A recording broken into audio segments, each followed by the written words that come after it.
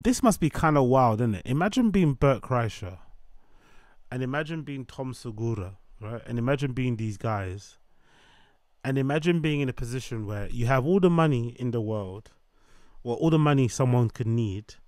You have kids who are now fully grown, a wife that does her own thing and seems to not need you for the most part, and you're a bit free in your career to kind of do whatever you need, and you still have doubts about it. The reason why I say this is because there's a particular clip I'm going to play for you from Two Bears One Cave. The recent episode just came out today.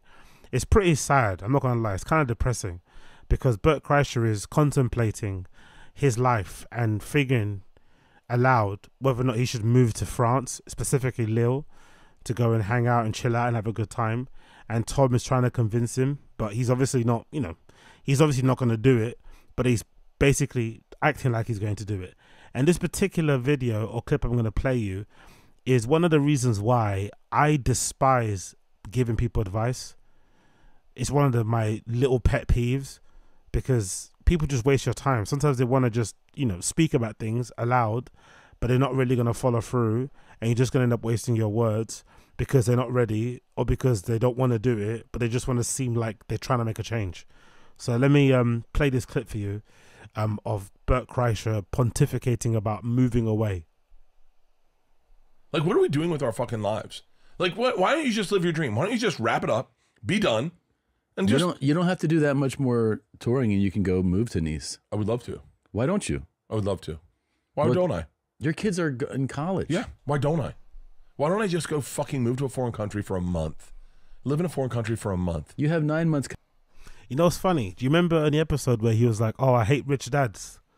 I hate rich dads who have the ability to do what they want and be rich dads and be present." Right? But he's basically a rich dad. He's also in a special position because he had his kids relatively early in his career. So now that he's becoming a lot more famous later in life, he can actually do the things that a lot of people can't do because they had kids later. Because if you have kids later, if you make it later, most likely you have to have kids later, right? Because you're thinking about how you're going to support them. But he was fortunate that he had a TV job in the beginning, even though comedy wasn't going where it was need to. He was on the Discovery Channel. He's probably making good money. He comes from money anyway. So he could have a family then and support them with that TV channel job and maybe money from his family, whatever it may be, or other thing he was doing. But now he's in a position where he's literally touring the world, sold out shows. Even if it's a show packed with his friends, he's still got a show that people want to see. They like what he does. And he's got the breathing room. He's got the runway to actually go on away and travel and see the world. But he doesn't want to. He's just thinking about it to kind of seem like, he's thinking about it and to seem like he's trying to do things differently and mix things up and stuff, but he's not really ready for it. He can't do that. He can barely stay off his phone for a couple of days. You think he's going to up stick and move to fucking France? Never happening. Coming up. I have 9 months. I could do 3 months in a foreign country and just disappear. But you realize you can get a job. Totally really do that. Start doing... It's so funny. I automatically start, how do I make money over there? Like I go, what are you going to do? I'd like to be in France, south of France, in a vineyard. Yeah, but you could start. Big up Qualia, exactly. Guy is still in a college mentality, trying to do a semester abroad. I would argue that he doesn't even need to go anywhere. He needs to change his mindset. He needs to start appreciating what he already has. He could probably go hiking somewhere. He could probably go to the great outdoors. He could probably go to a silent retreat. He could probably just go without using his phone for a bit, stay off social media. All those things would really help him. And even, the obvious thing, maybe a week of not drinking, maybe a month of not drinking outside of Sober October. Those things actually help him apart from picking, it's like that person who thinks if they move somewhere, everything's going to change. No, it's like when you move to college and, maybe you got bullied in high school. You don't just do the same things that you were doing in high school when you go to college. You at least try to reinvent yourself a little bit, to give yourself a shot and not being bullied again. You don't just do your same thing you did before because you never know. Maybe you and the way you act and what you say and how you carry yourself, maybe that encouraged some people to bully you. It wasn't obviously your fault, but you have to kind of change a little bit about yourselves. You can't just expect to go somewhere and the scenario, the scenery, the place itself will change you because we're humans. You will end up reverting back to type eventually. Start like growing vegetables, You know, like You can't grow them in 3 fucking months. well, whatever. You can start. have the guy plant them now for Yeah, me. here you go. You can I'll learn. send Peter over to Europe. And I like how, noticing this exchange, people, Tom keeps telling him, why don't you? Why don't you? Tom is really like enthusiastic about it because that's his friend. He's actually, you know what? You'd actually benefit from that. That's actually not a bad idea. Tom's being quite sincere, and notice Bert basically make a joke out of everything, not really acknowledge it, you know, not really commit to it.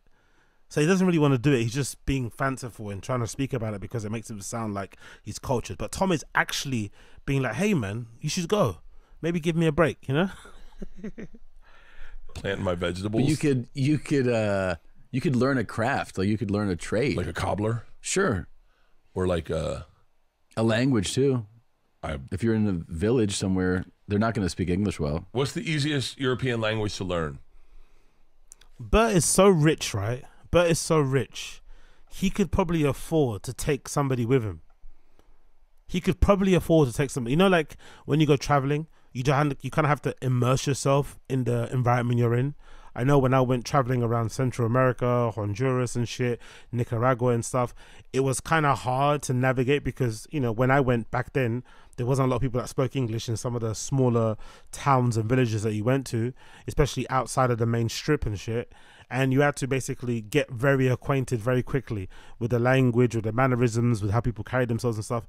And it's kind of exhausting in itself. It's a bit tiring. You have to be actively kind of keeping abreast of those type of things.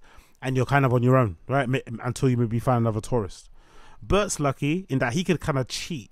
He could bring somebody with him to make it easy. So you have someone to talk to. Because that's something people don't mention. When you go traveling, there were times when I went traveling and I legitimately spent, I don't know, 6 hours not talking to a single person. That's something people don't realize when you go traveling to a smaller country or to a country where not everyone speaks English. You might go somewhere and just be like, you know, you got no one to talk to because you can't speak the language or you can't speak it well conversationally. You're a bit embarrassed, you're a bit shy, whatever. So his traveling would be sick because he could go where he wants. He could stay where he wants. He could be free from the burden or the anxiety of how much money he's going to make, how much money he's going to spend. Money's not really a problem. And he could also bring somebody just to hang. That is so amazing. Whether it's his wife, a friend, a fellow comedian, that would be so fucking cool. I would love to be able to speak French. Well, then why even Italian's badass. Yeah. Italian's badass. I already know Spanish pretty good. Yeah, right. Dutch, the language that is easiest to learn. Most Germanic languages. Oh, I'd love to. What if I just disappear and I don't tell anyone where I went? Not even Leanne or my girls. Again, he doesn't need to do that. He could just do that to everybody else except for his family. That's one thing I have to give Ari and even Joe Rogan a lot of credit for. But a lot of these guys are kind of boring. I don't know if it's because America's really awesome. Maybe America's really awesome. But I find these guys kind of boring. Like, why make that kind of money? Why work this amazing job where you speak into a mic, 3 hours per week? You have a studio where people set up the equipment for you and press record. You don't have to design the thumbnails. You don't have to do the timestamps. You don't have to set up the equipment. You don't even have to fucking organize the fucking topics. Everything gets done for you. And you just sit there and talk shit with your friend and make tons of money. Why wouldn't you take the free time to do some fun shit? I don't know, go race some cars at a track day. Go traveling, go hiking, go skiing, whatever, something. But these guys are kind of boring. They don't really do much, which is probably why they spend so much time touring, because they find that's probably their recreational things. They find touring fun, and you also get a chance to make money. So you get to, increase your fame, touch your fans, quote unquote, and you get to make some cash. But you have to kind of give Ari Shaffir and Joe Rogan a lot of credit. At least they go traveling. Ari will just disappear, won't post anything, won't be on social, won't upload a podcast, and just go. And then next time you see him, he's recording some video and the backdrop is some like crazy city somewhere. Like, oh shit, he went away. Or Joe Rogan will do it sometimes. You just go traveling, come back, and then by the time he's back, he's probably been back 2 weeks, and you mention, oh shit, I went to Thailand. The rest of these guys are kind of boring, given what they have. They should be taking way more advantage of it, you'd think, especially the ones who have like teenage children. You actually got an opportunity to leave and to do your thing while you're still relatively quote unquote young. Start a new family. That's another thing you could do in a few months. What are the strip clubs like in Europe, do you think? I don't know. I mean, there's certain countries that are notorious, right? Oh, what am I talking about? I've seen live sex shows in fucking Amsterdam. Those Yeah. are fucking crazy. They don't have that here. No. They have fucking, you know, we almost did flying dildos again. I told you that story. On the sex shows, do the guys finish? 'Cause I figure they can't do I it don't that know. I many. finished so fast I leave. Really? Are you allowed to J or D there? No. Oh. It's a weird thing. You sit in a theater. It's like a theater, like a small, it's like do you remember the alt rooms? Yeah. And Has he got a skin condition or is this just booze? Has he got a skin condition or is that just booze? The colour of his arms compared to his face. And it's not like he wears like long sleeve tees. He's always got his top off, you know, whether he's on stage or outside and about. He's a Florida man, so he likes to, you know, bare his chest. But the difference in skin tone from his face to his arms is pretty distinctive, isn't it? His face is so red. I wonder if he's got a little skin condition. Maybe he's got like some sort of eczema or something as well that makes it look worse. And then he scratches it or something. Maybe. Because he's so red. He's so red compared to his arms. Damn. over by Franklin. Yeah. It's like that. Like you sit and you just watch two people come out and fuck. Does the guy come out hard? Yeah. One time he didn't come out hard and he was working it up and we started making fun of his dick. We were like, yeah, I told it in the story. But I've seen live sex shows. I've never been with a prostitute, and I regret not doing it now. Right. Like, Weird thing for a married man on a podcast admitting it, but this is just like one of those type of things that they do. Content over everything. Content over everything. You want to go viral and stuff, but it's a weird thing to admit on a podcast as a married man in your 50s. What? Okay. as a younger man, I should have tried it. Yeah. I should have tried it. Yeah. Like I would never recommend that to a young guy, but I look back and I go, out of someone who likes to live life and have life experiences. Yeah. When I was single, I should have done it.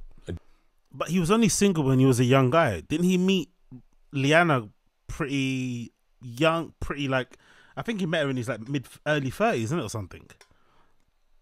So when else would he have, so he doesn't recommend it for a young guy, but then he was only single before he met Leanne. So it's like, who else? Anyway, whatever. Let's not think it too closely.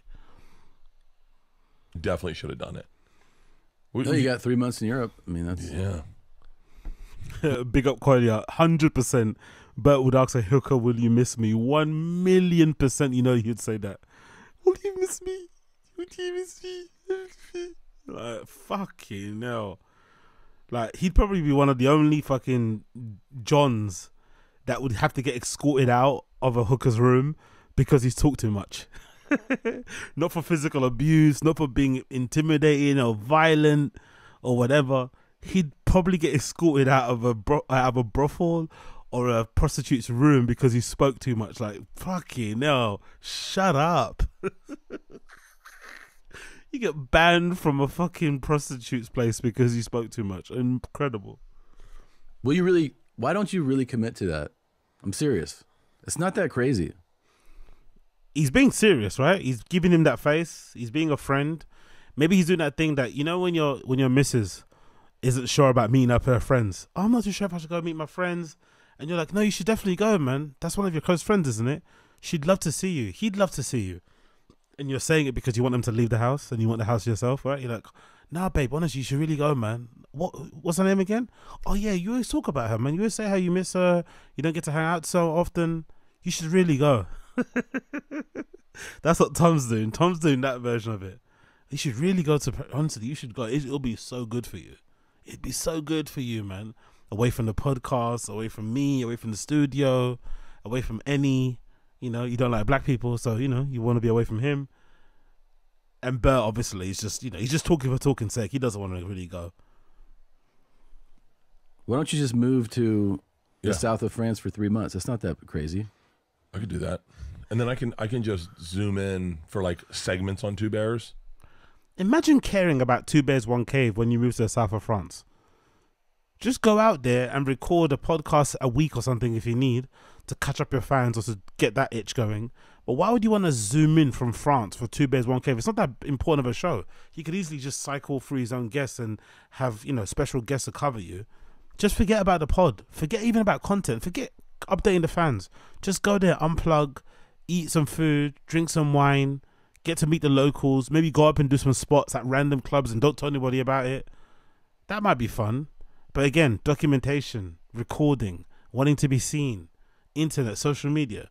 The unfortunate reality of Bert is that he actually enjoys going on the road and being on tour constantly. That makes him feel good. He likes making money from stand-up, clearly. He likes having attention. He likes people looking at him, listening to him and shit. He could never, ever unplug in that way. Even though it would probably be good for him, he probably will never do it. Never happening. Or we'll get an Italian comic to move over here. An Italian comic? Yeah. Why? You're going to France? I'll go to France. A French comic. We had a French comic. Yeah. French comic to move over here, and I'll do his podcast, and he can do mine. Hey, Tommy. Is that not French? Tommy. Better. Hey, Tommy. Oh, les 10 so 2 bears 1 kebab. That's a good French accent.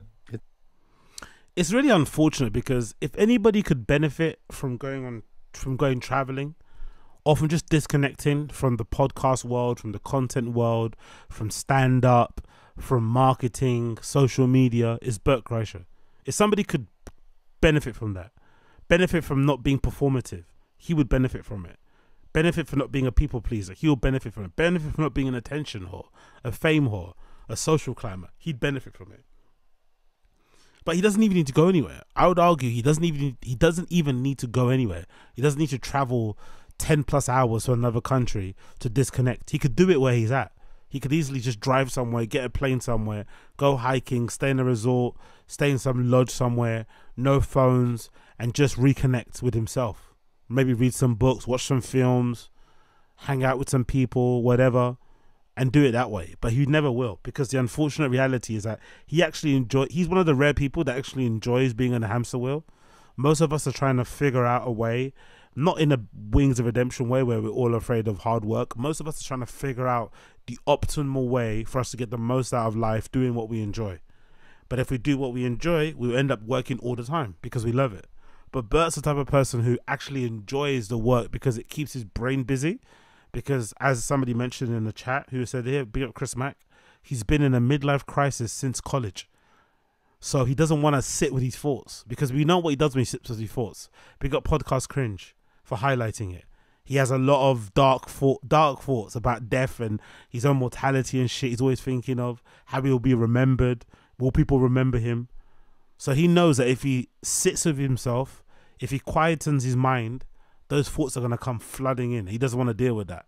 So that's why he's always on the road, always walking out of fucking pools with a Speedo on, sharing embarrassing stories about his family and everything else, and making content and doing stand-up and taking off his t-shirt again and again and again and again and again, because it distracts him from, the shit going on in his brain that he should be addressing, really. And then obviously trying to numb the pain, quieten the voices by drinking, because we've all done that before, right? We've all been in a slump. I know I have. And you're just drunk, so you just can just black out and then wake up the next day, and it's the next day type of thing. You're going through the kind of like a mini depression arc. But I don't know, man. It's just, this guy is way too old for this. This guy is way too old for this, in my opinion. He's way too old for this, way too grown. He should get over this and get past this period sooner rather than later. It's kind of embarrassing to be like a 50-plus-year-old man and you're still not sure about yourself. You're still all over the place. You're asking for questions and therapy, but then you're not taking any of the advice. That's also the most excruciating thing about him.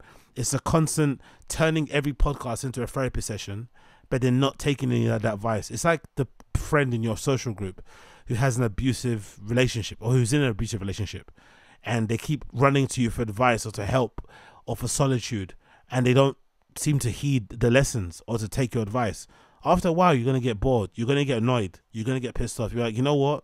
No more. Unless you're willing to change, I'm not going to sit here and just, listen to your lectures, give you a lecture, give you my shoulder to cry on when you're not going to make any change. And that's the same with him. It must be a little bit exhausting to be his friend, because he's always in a situation, he's always going through something, but then he refuses to address it. When really, if he actually did decide to move to the south of France, it would actually be so beneficial for him. But will he do it? Probably not. Probably probably not. Cool, man. Big up everybody in the stream chat. Appreciate you. Wagwan Omar Ramos. Wagwan Omar Ramos. I see you there. What's going on? Tom wants Bert out of his life. Exactly. Big up Fur Campus. Whenever I need a cry, I think about beer dying and think about what if Bert were. I thought you said beer. You said Bert. That was one of the most hilarious things ever. Man, everyone was thinking it would be so much fun if Bert was here. It's like, what? The unfortunate thing about death, and we've seen it before, the unfortunate thing about death, especially with some friends, sometimes the cold hard truth is that, especially when you're a destructive person, some people actually think it's a good thing that you pass and they move on very quickly. I've seen it before in my social groups where somebody's been very self-destructive, you know, hasn't been maybe heeding the lessons or taking the signs of life and trying to change themselves, and then something tragic happens and they pass. Some people are actually glad that you've gone because you're less of a burden on their life. They don't have to constantly think and worry about you and your safety. You know, they're kind of happy it's over. So I think he should be careful. Like, not everybody's going to be that distraught when it does, or if it does happen, or when it does happen. You know, some people might be like, you know what, it's for the best. You know, that's the unfortunate thing. Or the other thing that's really cold is that people just move on very quickly. People just move on very, very quickly. Sometimes very scaringly quickly. It's like, ugh, you know? You're like, damn, man, you guys really have moved on fast. It's like, yeah, that's what happens in the real world. People just like, you know, cool. All right. You know, that happened. What can you do?